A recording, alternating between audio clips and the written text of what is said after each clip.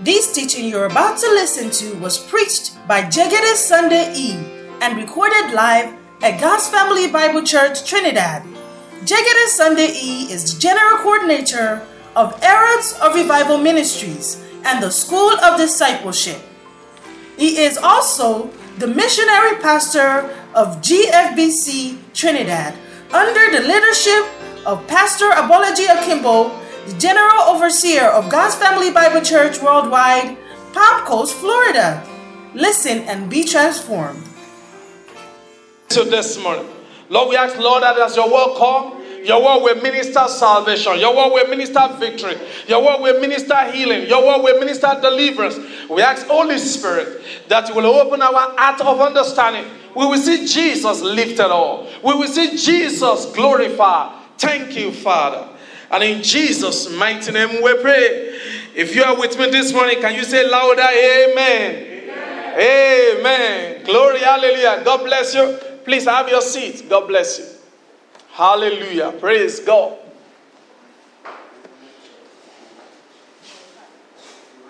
It's nice to have you in the house of God this morning. This morning, I want to speak on what I call turning your sorrow into joy. Turning your pains into gains. How you can turn your trials in life, how you can turn it to testimonies. How you can turn your weeping to laughter. How you can turn your mourning to dancing. Somebody say, can I do that? Yes, you can. Yes, you can. Now, this morning I want you to understand these three basic truths in life. Now, it's so crucial, it's so important. There is nothing that set free as truths that you know, truths that you believe, the truths that you act upon. Hallelujah. Praise God. Now, the first thing I want you to know in life is that there is no situation, there is no condition in life that is permanent.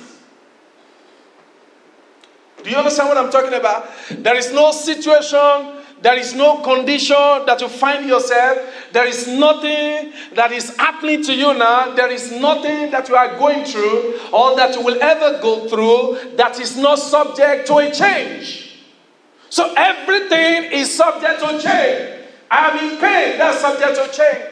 I have sorrow, that is subject to change. I have disappointment, that is subject to change. Things are not working well, that is subject to change. There is nothing in life that is not subject to a change. If you know how to produce the change, turn with me to the book of 2 Corinthians chapter 4. 2 Corinthians chapter 4. I want you to move fast with me this morning. 2 Corinthians chapter 4. I read verse 18. The Bible says, while we do not look at the things which are seen, but at the things which are not seen. For the things which are seen are temporary, but the things which are not seen are eternal.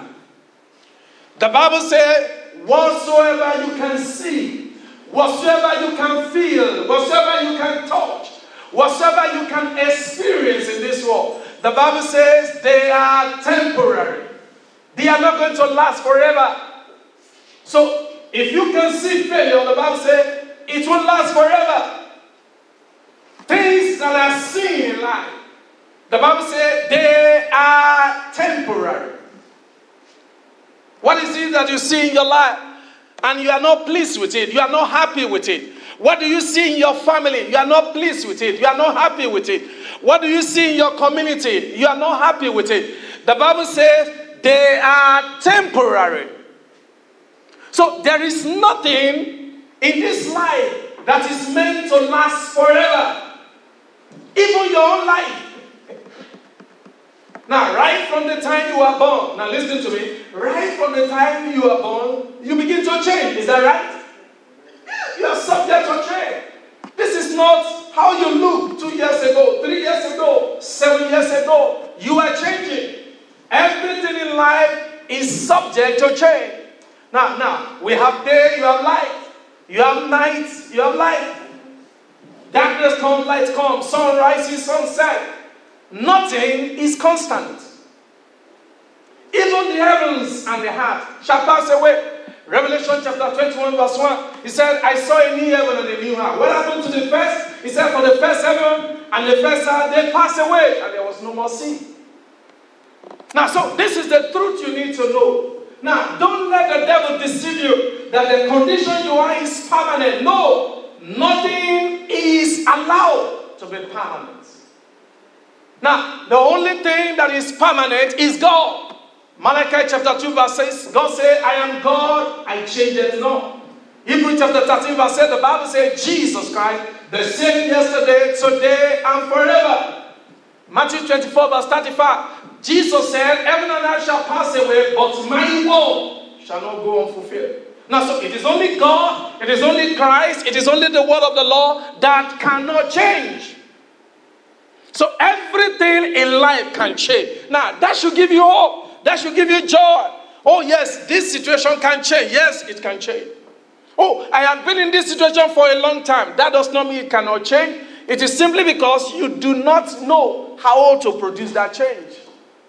So I know whatever condition, whatever happened to me is subject to change. That gives me hope. So I need to find out, how do I bring about a change in my life?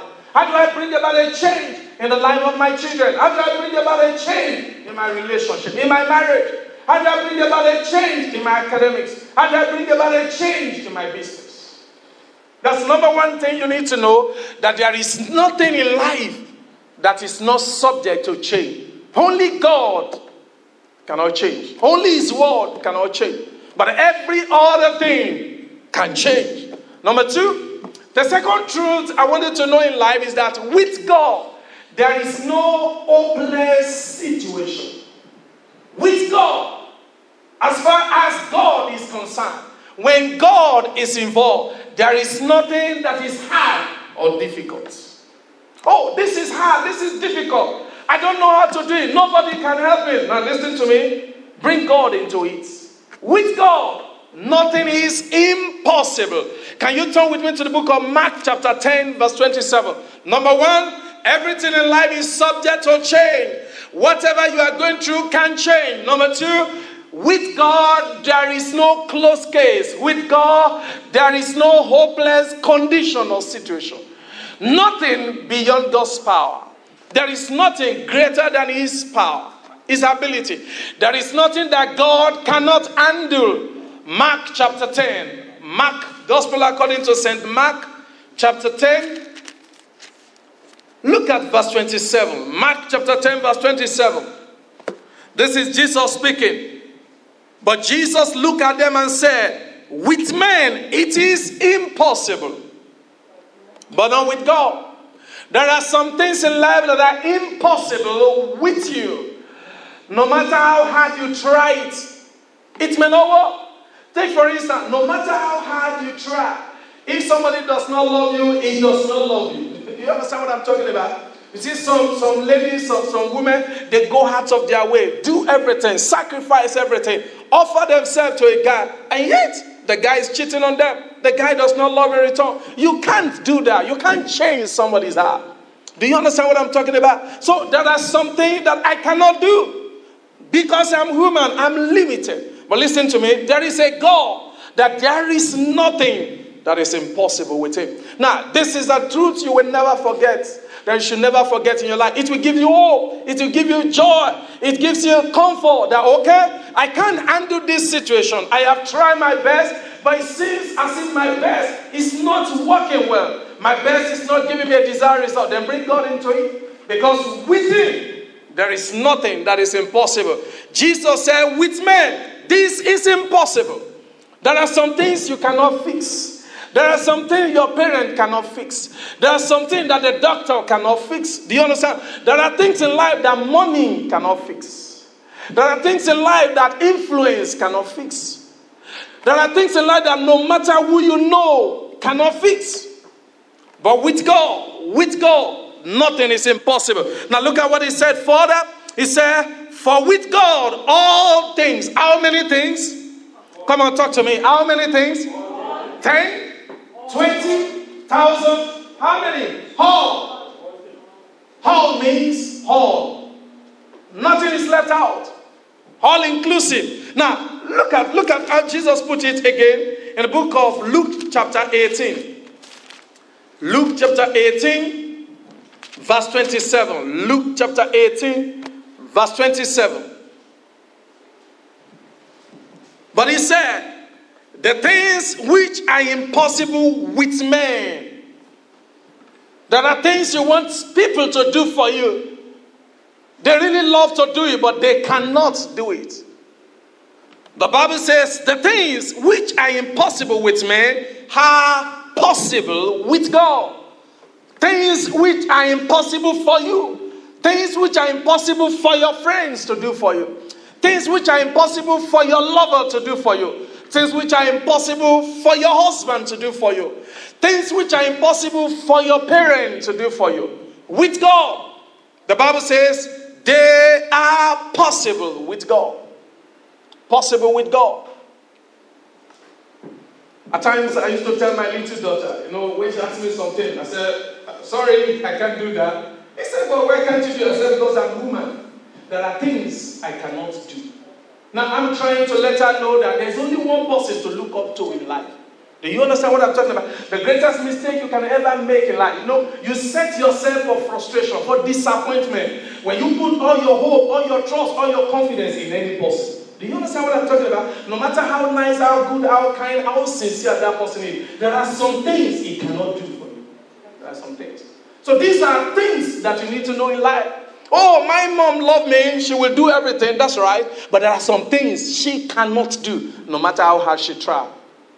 So it is only with God that there is nothing that is difficult or impossible. So number one thing I said, that you need to know that everything in life is subject to change. Number two, you need to know that all situations are possible with God. No hopeless situation with Him. He can fix anything. He can straighten out anything. He can attend to anything. He can heal any sickness. He can do anything. So God can handle any situation in life. Number three, the third tool I want you to know, which is very crucial, very important, is that even though God can do all things, even though with God all things are possible, God will never do anything without your cooperation in your life.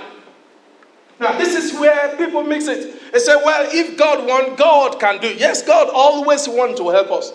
But listen to me, God will not help you against your will. Now, so I want God to do things that I cannot do. That's right. God can do it. God is willing to do it. But there are some things that you also need to do. There are some repositioning you need to do. There is always a role to play in God changing my life and situation. And that's what I want to show you this morning. That's actually where I'm going this morning. But I want you to know that your situation can change. Whatsoever is giving you concern is subject to change. It can change. Your life can get better. Things can work for you. Things can change for you. Where you have sorrow before, you can have joy. Where you have pain before, you can have gain. Where you have defeat before, you can have victory. Where you have failed before, you can succeed. You say, but I have tried. Yes, God can do it for you. But listen to me. God will not do it without your cooperation.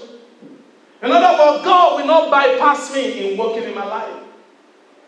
God will not force any change on my life.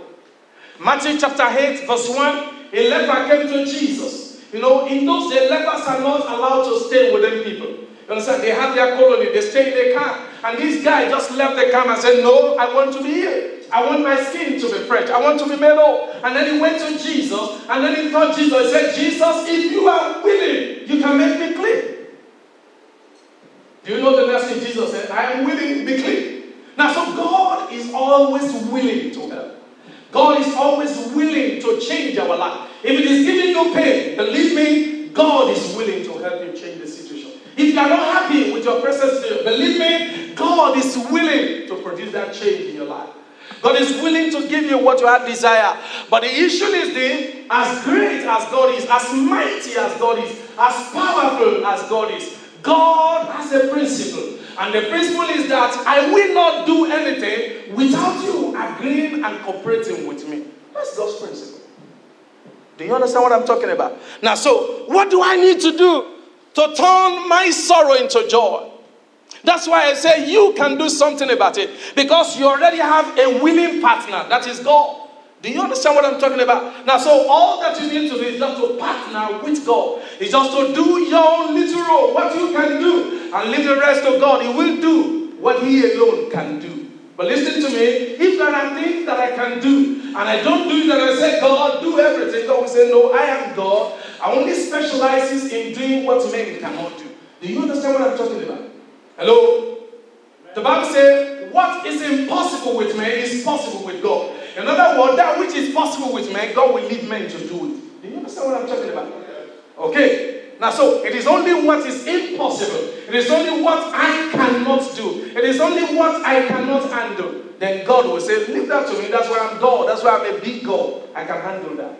But if I can handle it, God will let me handle it. Now, so in producing a change in your life, in your situation, you need to identify things that you need to do so that God will do what He needs to do for a change in your life and situation. Are you with me this morning? Yes. All right. So let's go to the book of Exodus chapter 15. I want to show you a situation in the Bible and how a change was produced. How they brought about a change. What they did to get a change. And that is exactly what everyone that needs a change in life needs to do. We just learn from that and then we pray. Exodus chapter 15. Exodus is the second book of the Bible. So start from the beginning. After Genesis, you'll find yourself in Exodus. Exodus chapter 15. Exodus chapter 15. I read from verse 20. Then Miriam the prophetess, the sister of Aaron, took the timbrel in her hand. And all the women went out after her with timbrels and with dances. Verse 21. And Miriam answered them, sing to the Lord. For he has triumphed gloriously. The horse and his rider he has thrown into the sea. Verse 22 now. Take note of this. So Moses brought Israel from the Red Sea. They went out into the wilderness of Shur. And they went 3 days in the wilderness and found no water. Verse 23 now. Now when they came to Marah, they could not drink the waters of Marah, for they were bitter. Therefore the name of it was called Marah. Verse 24. And the people complained against Moses, saying, what shall we drink? Verse 25. I'm going to stop there for now. So he cried out to the Lord, and the Lord showed him a tree. When he cast it into the waters were made sweet. The water was bitter before, but when he cast the tree there was a change. The waters were made sweet. There he made a statue and an ordinance for them, and there he tested them. Now let me give you a background of what has happened here. Now, the children of Israel, they were in Egypt for over 400 years. They were slaves there. And so they kept crying to the Lord for deliverance. And so God sent a man called Moses. And God used this guy, this prophet, to deliver them, to bring them out of that bondage. And so they came out of the bondage. And while they were going to the land that God has promised them, God said, I will give you a promised land, a land flowing with milk and honey.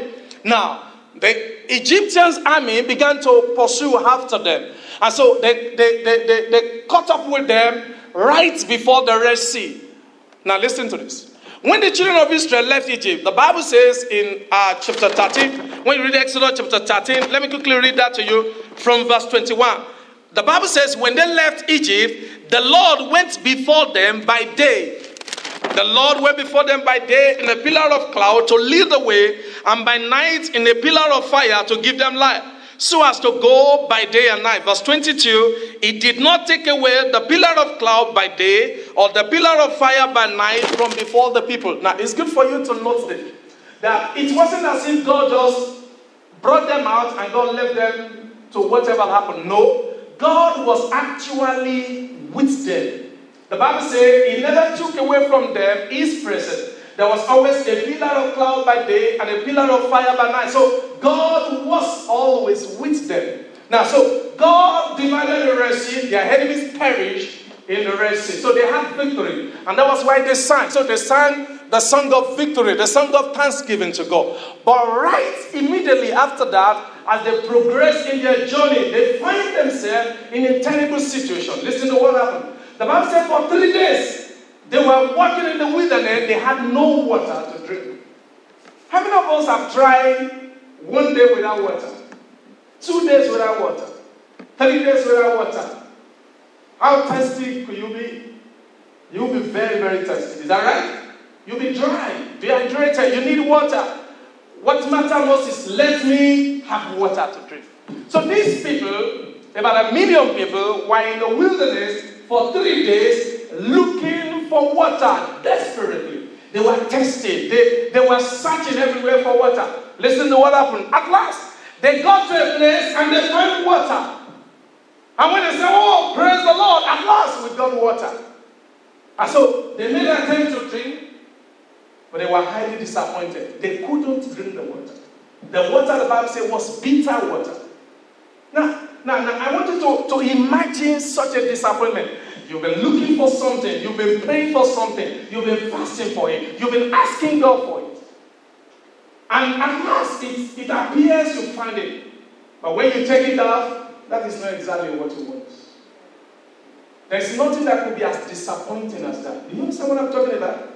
There's nothing that could be as frustrating as that. Let me picture it this way. Look at it. Maybe a lady that's 30, 40 years asking the Lord for a husband. Asking the Lord for a partner, for a companion. And then a guy walk up to you and say, I love you. I want to marry you. You look beautiful. And you say, oh yes, I've been asking. I've been waiting. This is what I've been waiting for. For 3 weeks, 3 months, you realize that this guy is devil incarnate. That could be very disappointing. You understand that could be very frustrating. Now, that's exactly what happened to these guys. For 3 days in the wilderness, they were looking for water. At last, they find water.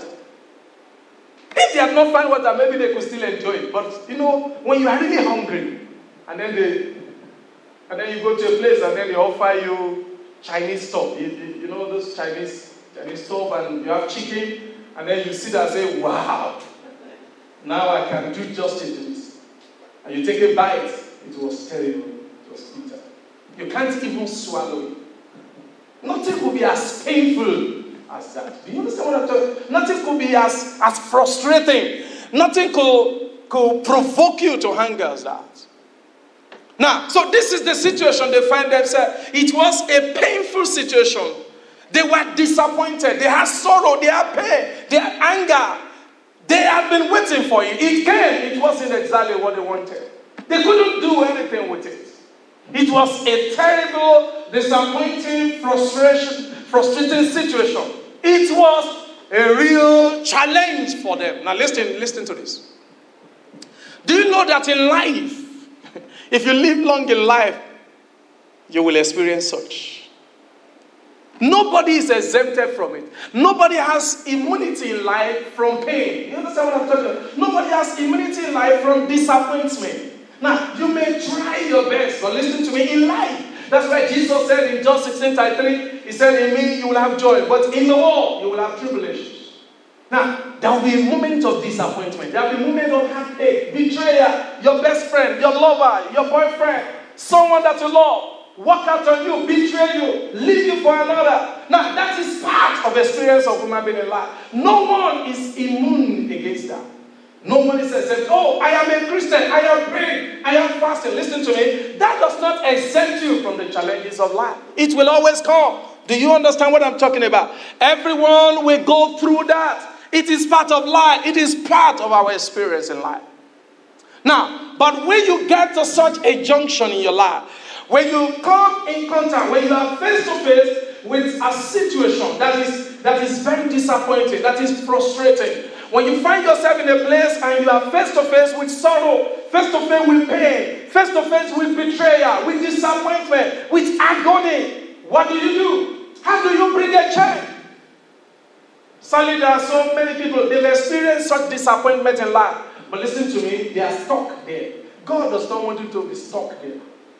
There are still better days ahead. You can change the situation. And that's what I want to show you. Now, these people, they were not stuck here. They got here. They experienced this bitter water. They had this terrible experience. But listen to me, they did not stop that. And God does not want you also to stop there. I was talking to a lady some time ago, and I said, Actually I went to a house and I would say, "You're getting old, though you still look beautiful." I said, "You need a man." He said, "No, I have my boy." I said, "That's your boy." You just said, "That's your child.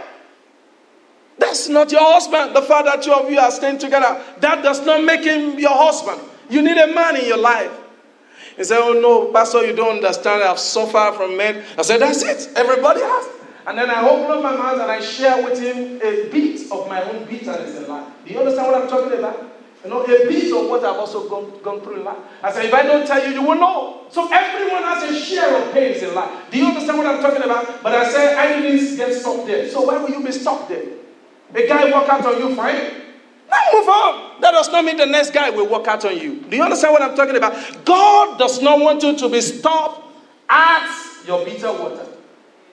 Now, you have it. You can get there. Everyone can get to that point in life where your experience is just bitter. It's just terrible. Do you understand? You wake up in the morning and it's like you should go back to bed because you don't even want to see anybody. Do you understand what I'm talking? You don't want to talk to anybody. I don't know whether you have been there. That you just want to be left alone. You just wish that you are the only one in the world.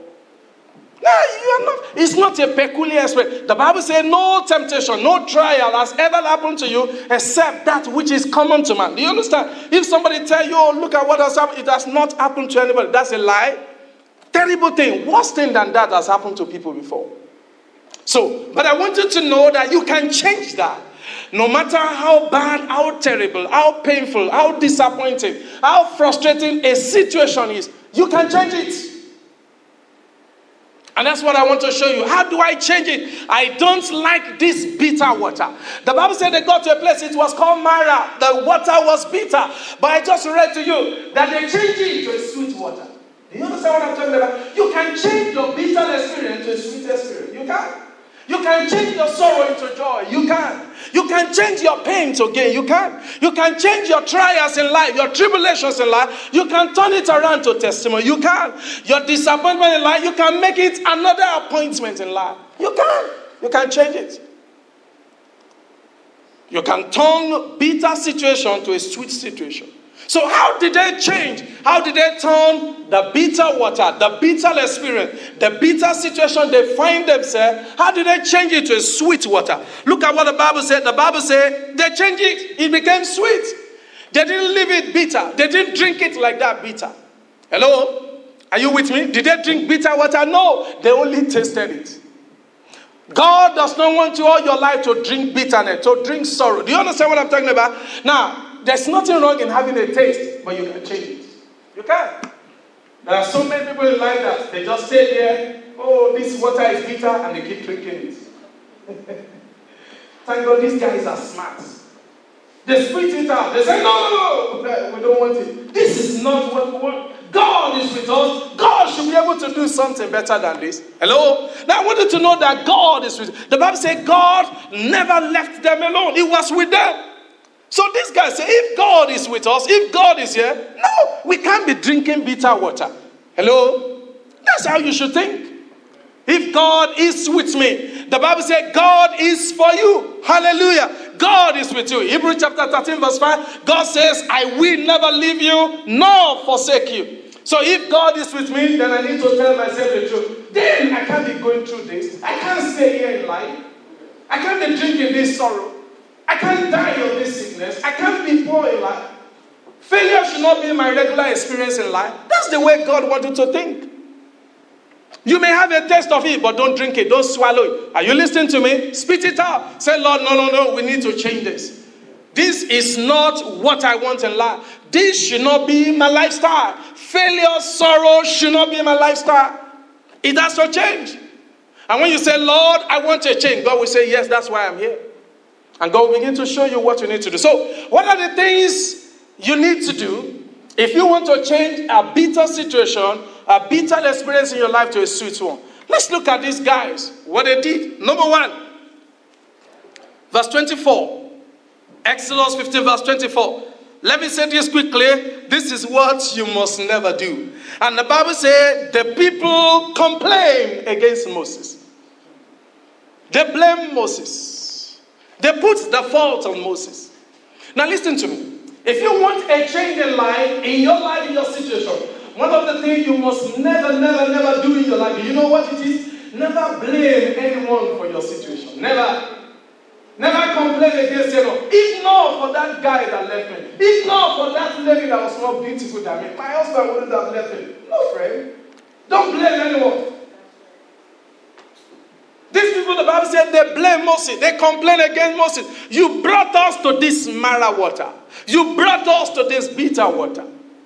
So they complain. I checked the word complaints in the dictionary yesterday. It means repeated cries of anger, rage. That's what it's called. Expression of displeasure. Complain that you are just making noise or raging. That's what it means to complain. Now listen to me. One of the things that complaining or murmuring or looking for someone to blame for your life, for your bitter situation will do you know what it will do? It will get you stuck there. It will get you stuck. It won't bring any change. Murmuring does not produce any change. Complaining does not produce any change. Looking for someone to blame, looking for someone to hold responsible for your situation, for your life, it's not going to help you there. It's not going to change anything either. Do you understand what I'm talking about? It's going to get you stuck. It's going to get the situation worse. And you know what it will also do? It will also keep God far away. God hates murmuring. God hates complaints. Why do you want to murmur and complain when you can pray? Rather than looking for someone to blame, why not cry to God, with whom all things are possible? Okay? So these guys, they are dumb. They are not smart. So they blame their leader. This was the guy that God used to deliver them from slavery for over 400 years. And they blame him. Why did you bring us to this bitter water? They complain. But thank God Moses was smarter than all of them. Look at what he did. And that is the first thing you need to do. And the Bible says, verse 25. Look at Exodus 15, verse 25. Look at Moses. So they complain against Moses. They put all the fault on him. They blame him. But he did something. And the Bible says, so he cried. That is, Moses cried out to the Lord. That means prayer. Moses did not murmur. Moses did not complain. Moses did not look for someone else to blame. Do you know what Moses did? He prayed. He cried to God. I want to change in my life. Pray. Somebody just break your heart. Pray. Somebody just disappoint you. Pray. You just experience failure. Pray. You just have a taste of your own bitter experience in life. Now listen to me. Don't be bitter. Don't murmur. Don't complain. Don't worry. Pray. Matthew chapter 7 verse 7, the Bible says, ask and it shall be given to you. Verse 8 says, for he who asks receives. Are you listening to me? So it is those who ask that receive. Oh God, I don't like this bitter water. I've had a taste, but Lord, I don't want to drink it. Are you listening to what I'm talking about? That is what brings a change. That's the first thing you need to do. Don't murmur, don't complain, don't look for someone to blame. Pray, cry to God. Turn with me to James chapter 5. James chapter 5, verse 13. Pray. The Bible did not say he who complain will receive. No, he said he who asks, he who pray, receive. Not he who murmur, not he who complain. It is he who prays. What are you going through? You are not pleased with it? Now listen to me. Don't be depressed. Don't be discouraged. Don't be sad. Don't blame the whole world for it. Don't blame the government. Pray. Cry out to God. There is a God that can fix any situation. Talk to him about it. Cry to him. Lord, I need healing. Look at James chapter 5 verse 13. James chapter 5 verse 13. Look at what the Bible says you should do. If you are suffering, if you have problem, you have situation, if there is something bothering your heart, don't murmur, don't complain, don't be worried, don't be angry, don't look for someone to blame. James chapter 5 verse 13, are you with me there? Okay, look at what verse 13 says. Is anyone among you suffering? Is anyone going through hard time? Is anyone by his own marrow? Is anyone having bitter experience and bitter water? What should he do? Are we on the same page? Murmur? Complain? Blame someone? Come on, talk to me. Pray. That's what God said you should do. Is anyone suffering? Weep sad? No. Pray. Has someone broken your heart? Don't weep, don't cry. Pray. Your friends, your best friends, stab you. Behind, pray. Someone just backbite about you, pray. You just had some terrible things some people said about you. Pray. Don't murmur, don't fight back, don't complain. Don't pay evil for evil. The Bible says, pray. Turn your attention to God. That's what it means. Do you know what prayer will do to you? It will bring God's intervention to the matter. Now, when I pray, what I'm saying is that, Lord, we are partners in this now. That's what I pray. Prayer enlists God's support. That's what prayer does. Prayer brings God's intervention. Prayer brings God's help. What prayer does is that prayers bring God into your situation. Turn with me to Psalm chapter 50. Psalm chapter 50. Now, when you murmur, when you complain, you have not brought God into your matter. You have not brought God into your situation. You are just worsening the matter. But when you pray, when you begin to say, Lord, help me. Do you know what you are doing? You are saying, God, step into this matter. Fight my battle. Defend me. Give me justice. That's what you are saying. There's somebody say, how do I pray? How do I know what to say? In the moment when I'm sorrowful. In the moment when I just had a taste of bitter water. In a moment when I just have a taste of betrayal, a taste of disappointment. How do I pray? I don't even know. No, you don't need to say long prayer. Hello? God help me. That's enough. Just cry to God. The Bible says, Moses cried out to God, Lord, help us. We don't want to drink this bitter water. That's all he said. That's it. Look at what Psalm 50 says. Psalm 50. The book of Psalm chapter 50. Are you there? Let's look at it from verse 14. Psalm 50 from verse 14. The Bible says, offer to God thanksgiving. That's part of prayer. Offer to God thanksgiving. Rather than murmuring and complaining. Thank God for everything. Hallelujah. The Bible says in 1 Thessalonians chapter 5 verse 18, the Bible says this is the will of God in Christ Jesus, that you give thanks in everything. Hello? The Bible says give thanks in everything. You are just by the bitter water. The water is bitter, but at least thank God that there is still water. Thank God. Thank God. Somebody came to you and said, I love you, and then the next moment you are seeing his back. He has turned his back. Thank God. At least somebody walk up to you and say, I love you. Do you know there are some people that nobody even come around and say, I love you? Thank God. Whatever the situation, you can always thank God for. There's always something. You are smart. There's always something to thank God for. So that's why the Bible says, in everything, give thanks. Offer thanksgiving to God. Say, Lord, I thank you. It could have been worse than this. But Lord, I thank you. I thank you. I thank you, Lord, because it is not beyond you. As for me, I cannot fix it. But I thank you because the Bible says that which is impossible for man is possible with God. You can thank God for that. For you, it seems to be an hopeless situation. But for God, nothing is hopeless. There's no hopeless situation. So the Bible says, offer to God thanksgiving. Look at verse 15 now. And God said, then call upon me in the day of trouble. Rather than murmuring and complaining, God said, call, pray. Prayer is making a call to God. Prayer is making an emergency call. Do you know that on your phone? Look at your phone. You know, guys, that even if you don't have credit, you can still make an emergency call. How many of you understand what I'm talking about? A distress call. So that's it. You don't need to know many scriptures. You don't need to know Bible from Genesis to Revelation. Call upon God. Cry. That's an emergency call. Cry in the name of Jesus. Jesus said, John 14 verse 14, whatsoever you ask in my name, I will do it. Ask in my name. Pray. Lord, help me in the name of Jesus. God has heard. God will step into the matter. God, defend me. That's enough. God will do that. God, take justice for me. God will do that. So look at what God says. Call upon me in the day of trouble. I will deliver you, and you shall glorify me. So prayer brings God's deliverance. So when I pray, God steps into the situation. And that's the beginning of a change. Are you listening to me this morning? So no matter the bitter water that you are tasting now, no matter how the situation seems to be, no matter how hopeless it looks to you, no matter how frustrating, disappointing, or terrible it may seem, listen to me. When you call upon God, when you pray, when you cry to God, rather than murmuring, rather than complaining, listen to me, you are setting up the situation for a change. God will step in it. God say, I will deliver you. I will answer you. Hallelujah. Those who ask, they receive. Those who call upon God, God answer them. Now, so the first thing I need to do is not to murmur, it's not to complain when I have a taste of bitter water. What I need to do is to still thank God for it, that at least it is still water. And then call upon God for a change. Now, look at what happened. Now, when you pray, now, this is very important.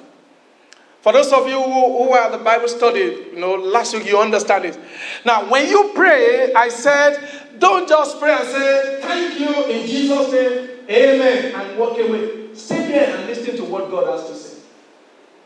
Habakkuk chapter 2. The guy said, I will climb upon the tower and I will watch to see what the Lord will say. Now, so many of us, the reason why we don't have a change, despite the fact that we pray, is because we just pray and then we say, it's over, God will do it. No. God works in partnership with us. So there are still something that God will have to say to you. There are things that God will still have you to do. So when I pray, I don't just leave and say, I am praying. Now listen to me. Prayer is not one-way talk to God. Prayer is a communication with God. What do I mean by communication? You speak, I listen. And when I speak, you listen as well. So prayer is not just shouting and talking and crying to God. It's good to do that. Tell God what you want. But pay attention to what God also has to say. So many times we pray, but we don't wait for answer to our prayer. Do you know why? Because we don't listen to what God has to say. Now, so look at what happened here. Exodus 15. Look at that verse 25 very well. Moses, a smart guy. So when he prayed, he waited. Just like Habakkuk said in Habakkuk 2. So when you pray, when you cry to God for a change, listen, pay attention to what God has to show you or to what God has to say to you. God will speak. God is not a dumb God. Are you listening to me? When you pray, God also speaks. God wants to speak to you. So verse 25. So he prayed, he cried out to God. He called upon God. He didn't join those people that were complaining. Others were complaining, but Moses said, I know complaining is not going to fix the situation. I will pray. And so he prayed, but he didn't stop there. Now listen to what happened then. And the Lord showed him a tree. Hallelujah. Now this is awesome. The Lord showed him a tree. So when he prayed, he was waiting for God. He was paying attention. What will God say? What will God show to me? And God said, this is the solution, Moses. Now, there is a tree just right there, not too far, so close to you. Just go and take that tree and dip it in the water. Now, imagine if he had prayed and he didn't wait for God's instruction. Will the water change? No, it won't change. If we continue to pray, the people will continue to complain. Many of us, that's what we do. We continue to pray. Some continue to complain, but the situation remains unchanged. Why? Because God is giving instruction and we are not paying attention. We are not listening. Now, so God wants you to listen. And this is very important because this is God's general solution. This is what God always say, what God always do, what God always show. When anyone cries to him for a change, God will always point you to a tree. Are you listening to what I'm talking about? What kind of a tree is that? When you have by your bitter water, and you have a taste of your bitter water, and you say, Lord, I can't drink this bitter water. I know you can fix it. You can do something. You can change it. God will say, yes, I do. And then you say, Lord, how do you want to do it? God will point you to a tree. And God will say, you take that tree, put it in your situation. Bring that tree to yourself. So what is the tree? How do I bring that tree into my situation? Hallelujah. Now, I want you to follow me to the book of Galatians chapter 3. The book of Galatians chapter 3. Now, this is where I am going. I don't want you to miss it. Stay with me. Be alert. Galatians chapter 3. Galatians chapter 3. Hallelujah. When you want a change in your life, God will point out a tree to you. God will refer you to a tree. God will show you a tree. God will point a tree to you. And what you do with that tree will determine whether your situation will change or not. Are you listening to me? What you do with the tree that God refer you to. What you do with the tree that God points out to you, that determines whether the situation will change or not. So it is not crying. It is not complaining. Are you listening to me? It is what I do with the tree that God showed to me. So Moses tried, God revealed a tree, God showed him a tree, God points a tree to him. And what he does with that tree is what the time is, whether there is a change or not. And the same thing goes for us today. Galatians chapter 3 from verse 13. The Bible says, Christ has redeemed us from the curse of the Lord, having become a curse for all. For it is written, cursed is everyone who hangs on a tree, that the blessings of Abraham might come upon the Gentiles in Christ Jesus, that we might receive the promise of the Spirit through faith. Now, please look up. Now, stay with me this morning. This is where I'm going. Once you get this, then we'll rise up to pray.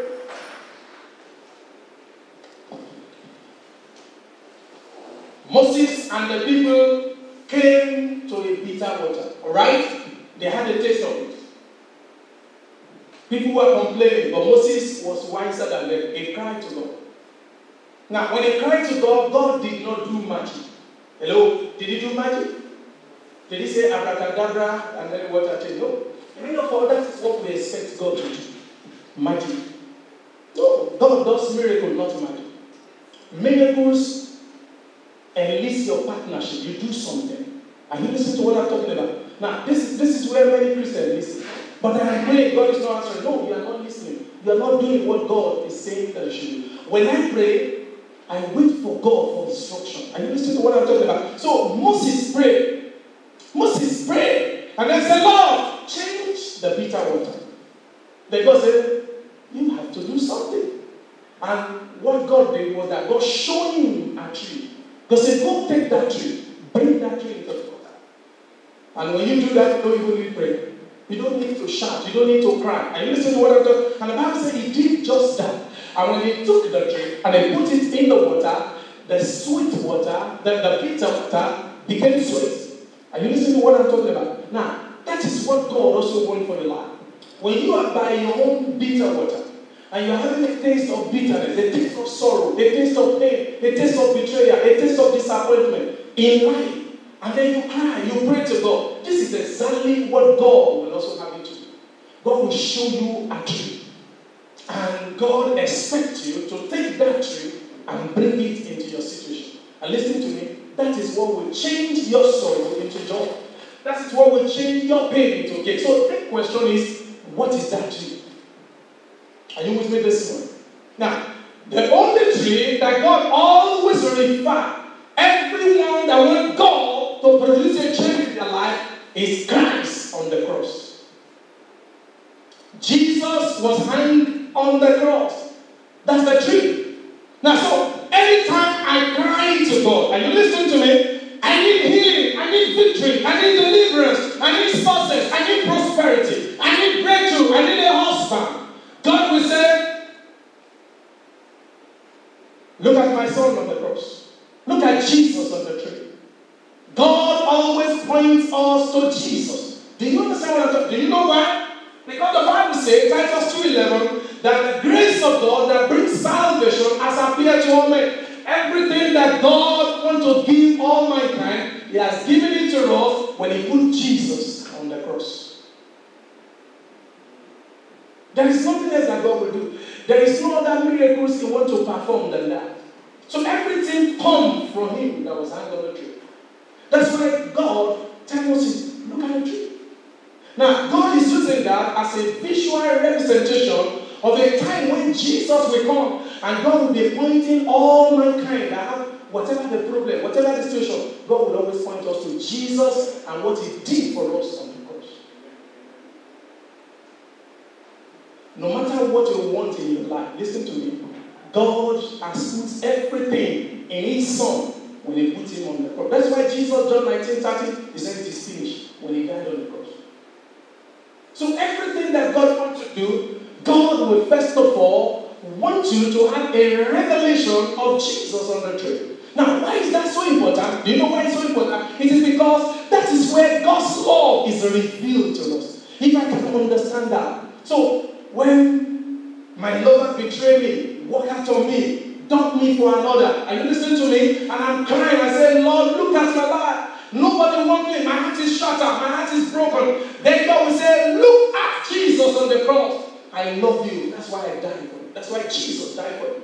Now, if you can catch that revelation of love, the Bible says in Romans 5:8 that God demonstrated his love towards us. When we were sinners, Christ died for us. 1 John chapter 4 verse 9. The Bible says, in this is love, not that we love God, but God loved us and he sent his Son as a propitiation, as a sacrifice for our sin. Jesus said, no greater love has any man than this, that a man will lay down his life for his friend.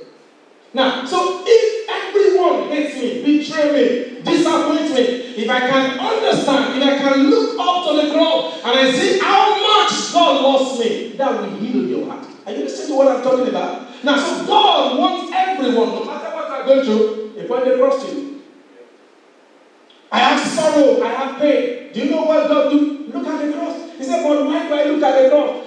The cross, the tree of the cross, is a place where a divine exchange took place. What divine exchange? 2 Corinthians chapter 5 verse 20. But look at what the Bible says. 2 Corinthians 5:21. The Bible says God made him. Now turn the Bible there. Check it out. 2 Corinthians 5:21. The Bible says God made him who knew no sin to be sin for us, that we might become the righteousness of God. Now, this is what happened on the tree. And this is why God always referred men to the tree. Look up, see what happened on the tree. Now, God put Jesus on the tree to die for you in exchange for our own life. That's what God did. Now, we were sinners, is that right? We were born as a sinner. We never kept the law of God. We broke the law of God. We were bad, we were terrible. We are the one that's supposed to die for our sin. Is that right? Are you with me this morning? Now, we are the ones supposed to die. But Jesus came and he lived a sinless, perfect, righteous life.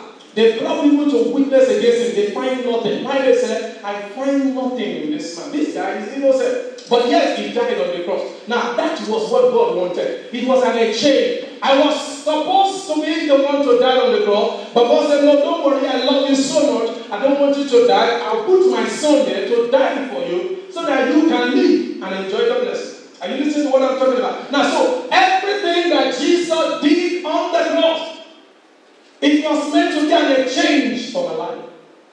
Okay, the Bible said, Matthew 8:17. Matthew 8:17, he took our infirmity and he bore our sickness. Now, so Jesus on the tree took my sickness, he took my disease, he took my infirmity. What should I take? Health, healing. Do you understand what I'm talking about? That's a change. So when I am in sickness, when I'm in pain, in agony, and I said, Lord, I need healing, change me. God will say, look at Jesus. That is where it happened. About 2,000 years ago, he took your sickness, he took your disease, so that you can have healing, so that you can have health, so that you can have strength. So what you do with that will determine whether you have healing. God wanted to say that is why God always refers us to the cross. Because that is where God did everything for us. That is where the exchange took place. That is where God took what we should have, the sickness, the pain, the cost, and he put it on his son. And he put the blessings of his son, he put it on our lives.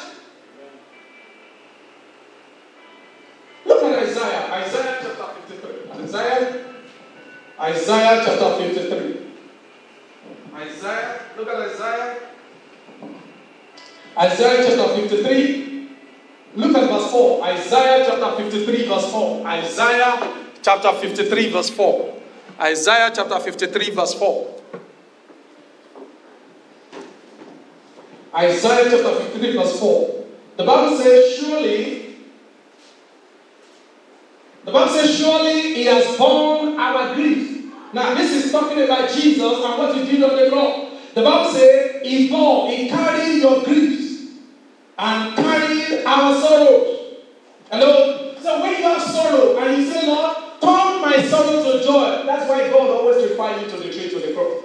Because that is where your sorrow was taken by Jesus, carried by Jesus. So God is saying, okay, you want me to change your sorrow into joy? Look at Jesus. He carried your sorrow for you. Hello?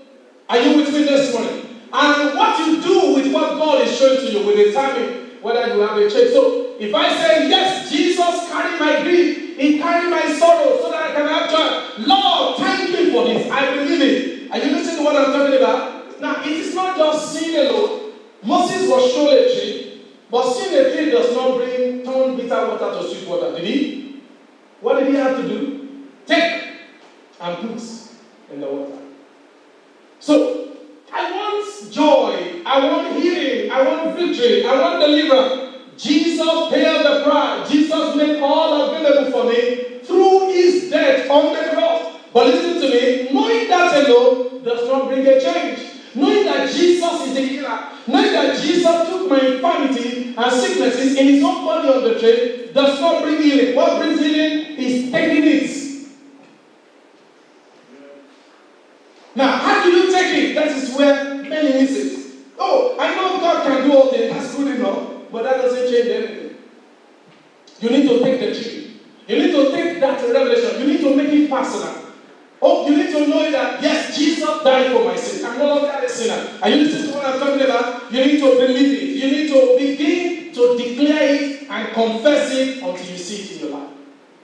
So, taking the tree and putting it in your signature simply means seeing what Jesus has done and receiving it. How do you receive it? By believing it. If Jesus said, I carry your sorrow, see your sorrow being carried by Jesus. Believe it. If Jesus said, I took your sickness and infirmity, believe it that sickness has no legal right to stay in your body because someone has taken it for you. If Jesus says, I took your sin in my body, believe it that sin should not control your life anymore. Jesus was made a cause for you. Believe it that whatever they call family cause, Jesus took it from the cross so that you can have the blessing. So I believe it and say, okay, Jesus, you took my cause, I receive your blessing. Jesus, you took my sickness, I receive your health. Jesus, you took my poverty, I receive your prosperity. Jesus, you carry my sorrow, I receive your joy. Now, how do I bring that into my life? See it, that's the first thing. But don't just see it, seize it by faith. Take it by faith and begin to declare, begin to confess it. By his stripes I am healed. Jesus has carried my sorrow. Jesus bore my grief. Jesus has been made a cause for me that I may have the blessings of Abraham. Now I begin to say it, I begin to speak it, I begin to declare. Are you listening to me? I begin to change my mind to think like that. That's what brings a change. Not just seeing what Jesus has done on the cross. You need to see that. You need to take time. You need to go through the scripture and know that Jesus didn't die for his sin. He died for your own sin. I need to know that Jesus was an exchange for us. Everything he suffered. He suffered so that you wouldn't have to go through it. Do you know they stripped him naked? He was disgraced. He was crucified in the open. Do you know why? So that you will not go through shame and disgrace in life. Do you know what it means to be someone with 39 stripes? If you watch Passion of Christ, he did that for your healing. The Bible said the chastisement of our peace was upon him. By his stripes, we are healed. So he did all that, he endured all that, so that I may not all my life endure pain and sickness. Alright? So if I have pain, I can say, no. Jesus was beaten with 39 stripes for my sake so that I can have healing. I said, I'm not going to take sickness, rather, I'm going to take healing. Because Jesus has taken my sickness. What are you doing? You are bringing the tree into your life to bring a change. You need to see the revelation of God's love on the cross. You need to see everything that Christ has done for you. He was stripped naked. He was brutalized. They spat on him. They despised him. One of the soldiers smote him on the cheek. They did all that so that you will not go through that in life. So that life situation will not be smiting you and there. So that the enemy will not mock you, ridicule you, chastise you, destroy your life. That's why he died. The Bible said he tasted death for everyone so that we might live through him. So I need to believe that. I need to check the Bible. I need to ask God, open my eyes. Show me what Jesus did on the tree. Show me what Jesus did for me on the cross. Show me the price that he paid. Show me the law. Show me the blessing that he made available. Show me the joy that he made available for me. And you need to take it. Believe it. Believe it. Begin to declare it. Begin to say it. Begin to walk in it. When you are doing that, you are changing your mind. When you are doing that, you are setting God to work. I want to read a few more scriptures and then we pray. Now, turn your Bible with me now to the book of Isaiah.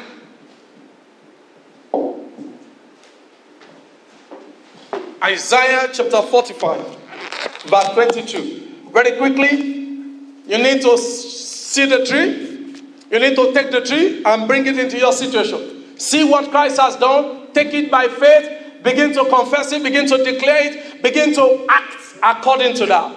Hallelujah. Isaiah 45, verse 22. Isaiah 45. God says, look to me and be saved, all you ends of the earth, for I am God. There is no other. Look to me. I need a change in life. God said, look to me. Look to the cross. Look to what Jesus has done. Behold him. See it. See how much God loves you. That's what brings salvation. That's what brings healing. That's what brings a change into your life. Look to me and be saved. That's what God says. Hello? Look away from your situation. Do you know why many of us are stuck in life? It's because we do not look away from ourselves. We have not for once looked away from our situation. Are you with me this morning? You need to start looking away from your situation. Look away from what enemies are doing. Look away from whatever anybody is saying. What should you focus on? Focus on Jesus. Focus on God. Keep looking at what he has done for you. Don't look at your situation. Your situation will respond. Are you listening to what I'm talking about? God said, look to me and be saved. 2 Corinthians chapter 3. 2 Corinthians chapter 3. Don't just see the tree. God wants you to take it. God wants you to believe everything that he said Jesus did for you. He made Jesus a cause so that you might receive the blessing. Believe it. Believe it. Begin to confess it. You are not a failure. Begin to confess you are a success. Begin to confess it. You are not poor. You are rich. Through his poverty, he has made you rich. Hallelujah. 2 Corinthians chapter 3 verse 18. 2 Corinthians 3 verse 18. The Bible said, but we all with an unveiled face, beholding as in a mirror the glory of the Lord, are being changed, being transformed into the same image from glory to glory as by the Spirit of the Lord. As I keep looking unto Jesus, as I keep meditating on what Jesus has done, as I begin to see the revelation of God's love to me through Christ's death on the cross, as I begin to understand that Jesus paid the price so that I can succeed, so that I can have victory, so that I can have joy, so that I can have success, so that I can be fruitful, so that I can always have the peace of God in my life. The Bible says, as you begin to see it, now listen to me, it will change your bitter water. Hallelujah. As you see it, as you begin to believe it, as you begin to declare it, as you begin to confess it, as you begin to say it, as you look away from your situation, you begin to say exactly what Jesus has done for you. Are you listening to me? Not what you are feeling, not what people are saying, but what God has said. What God said Jesus did for you. God said Jesus took your cost. Don't say, oh, everybody in my family, they have marital costs. They always divorce. Their marriage don't last. Don't keep saying that. Jesus has been made a cost for you. Change your confession. Say, I am different. It's not going to be like that. Now begin to change it. Now as you begin to see what Jesus has done, don't just say, take it. How do you take it? Begin to declare it. Begin to say it. Now, the Bible says, you will have whatsoever you say. So if I'm speaking a change, I will have a change. Are you listening to me? Now, there is sorrow. There is a bitter water. I've had a taste of it. But don't go about begin to tell people how bitter the water is. Hello? Will that change the water? No, it won't change it. Many of us, that's what we do in our life. We look for people that will sympathize with us. And we tell people what we are going through, what we have gone through. And that's just the story. And we keep saying the same negative things over and over. And then we wonder why things have not changed. Your words have not changed. You create your world by words, by what you say. When you change your confession, the manifestation will change. Things will change. So God does not just want you to see what Jesus has done. God wants you to begin to say it. Don't say what the devil is saying to your ears. Are you listening to me? The devil might keep telling you, yes, you are condemned. You are a sinner. You are this. You are that. You are not good. God does not love you. That is a lie. God loves you. That's why he sent his son to die for you on the cross. God said, I love you with an everlasting love. Oh, the devil wants you to think that God has left you. No, God has not left you. The fact that you are tasting bitter water does not mean God was with them, but yet they had a taste of bitter water. But God wants to show them how to change the bitter water to sweet water. No matter the bitter water you are tasting now, you can change it. God is for you. God is with you. If you look at the tree, if you see the tree, what Jesus has done, that is where God's love is revealed. That's where Jesus paid the price. Every good things of life that you want, that is where it comes from. Are you listening to me? Healing, deliverance, victory, success, it flows from his death on the cross. That is where he paid. That is where the exchange took place. That is where the curse was removed. That is where the sickness was taken away. That is where the devil was defeated. Are you listening to what I'm talking about? It all happened on the cross. And that is why God always points man to the cross. No matter what you ask God, God will point you to the cross. Show you a tree, and God will say, can you see it? Can you see what you are asking for? Can you see the healing? Can you see the blessing? If you see it, God said, take it. Take it. And when you take it, it will show. When Moses saw the tree, and he took the tree, and he dipped the tree in the water, did the water remain the same? Talk to me. No. Your life won't remain the same. Your situation won't remain the same. If you see what Jesus has done, and you take it by faith, and you begin to declare it, and you begin to say it, and you begin to confess it, and you begin to walk like that, it's just a matter of time. People around you will say, wow, things are changing for you. Wow, we never thought you could get married again. We never thought that you, look at you, you can get this handsome guy, this caring, this loving guy. We never knew. We never knew you can still have a flourishing business like this. We never knew your children could be this successful and great. Why? Because you are looking at what Jesus has done. Because you are saying not what people are doing, not what is happening in your family, but what Jesus said he has done for you. I want you to rise to your feet this morning. It is time to look at the tree. It is time. Take your attention away from whatever pains you are going through. Take your attention away from whatever anyone is doing to you. Focus it on Jesus. He said, look to me and be saved. That's what God says. Now, when you look to men, you will have disappointment. Are you listening to me? When you keep looking at what somebody has done to you, many of us, that's the mistake we make. This guy has hurt me. This guy has betrayed me. This guy has disappointed me. And so for the rest of our life, we keep thinking about him and what he has done. You are not helping yourself. That's why God said, look to me. Don't look at the person that left you. Don't look at the person that hurt you. Don't look at the person that betrayed you. Don't look at the way you are feeling. Don't look at your family. Don't look at what they are saying. Don't look at what people in your community are saying. Don't say, look to me. I love you. I died for you on the cross. Look to me. I paid the price for you. I made the blessing available. I defeated the devil for you. So look unto Jesus. That's what God is saying to you. You want a change in your life? Look unto Jesus. That is where he paid the price. That is where God's power is revealed. 1 Corinthians 1:18, the Bible said the message of the cross is the power of God. Is the power of God. When you look unto the cross, you are connecting yourself with the source of power. Are you listening to what I'm talking about? When you have a revelation of what Jesus has done, what are you doing to yourself? You are drawing God's power for a change in your life. This morning I want you to close your eyes. I don't know the bitter water you are tasting now, but listen to me. Look at the cross. This morning there could be a change. God can change it. But don't forget, God will not change it if you don't look at the tree. God will not change it if you don't take the tree. God will not change it if you don't look at Jesus. If you don't believe what Jesus has done for you. If you don't receive what Jesus has done. If you don't confess, if you don't believe what Jesus has done. This morning I want you to open your mouth. In what area of your life you need a change? Begin to tell the Lord it is time for a change. It is time for a change of life, change of condition, change of situation. It is time, Lord. I believe Jesus has paid the price. I believe Jesus died for me. I believe Jesus made me God's righteousness. I believe Jesus carried my sorrow. I believe Jesus took my infirmity and sicknesses. I believe Jesus took my cause. I believe Jesus released his blessing upon me through the cross. I believe Jesus gave me the victory over the devil through the cross. I believe Jesus did it all for me. I can have joy. I can have peace. You're going to say, the Lord, change this bitter water. It is time for a change. It is time for a change. And the Lord, things must not remain the same. I want you to say this after me in the name of Jesus. Come on, let's do it better. In the name of Jesus, I believe what Jesus has done on the cross. Come on, say louder. I believe what Jesus has done on the cross.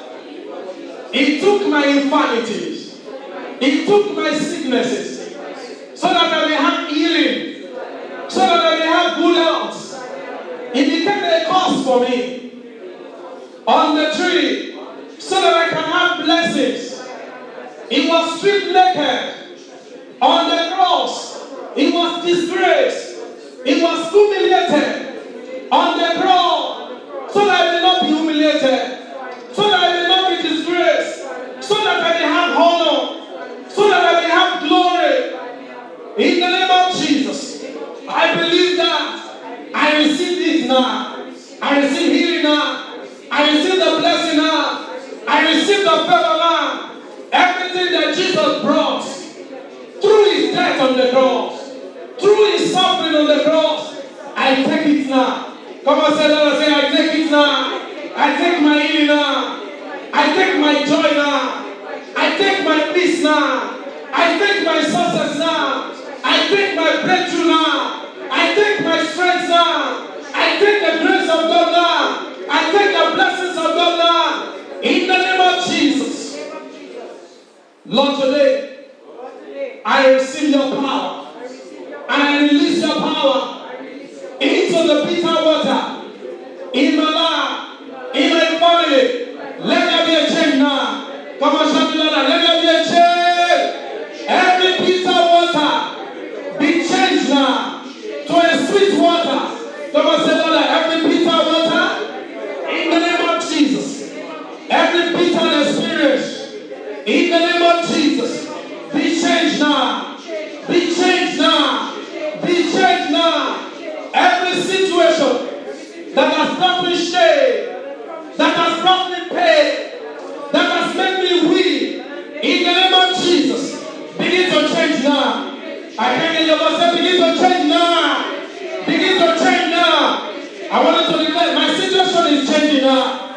Come on, things are getting better for me. Say it louder, things are getting better. If you believe it, say it with excitement. Things are getting better. My life is getting better. I am going forward.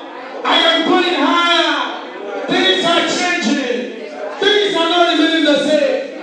I am going forward. I am having joy. I'm having strength.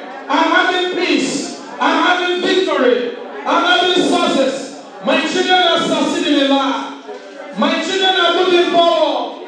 My business is moving forward. My relationship is getting better. Things are working for me. Oh, Masaprahande Bosheteria. Liklande Soprahande Bosheteria. The Lord says, as these people have spoken in my ear, so will I do to them. Jesus said, you will have whatsoever you say.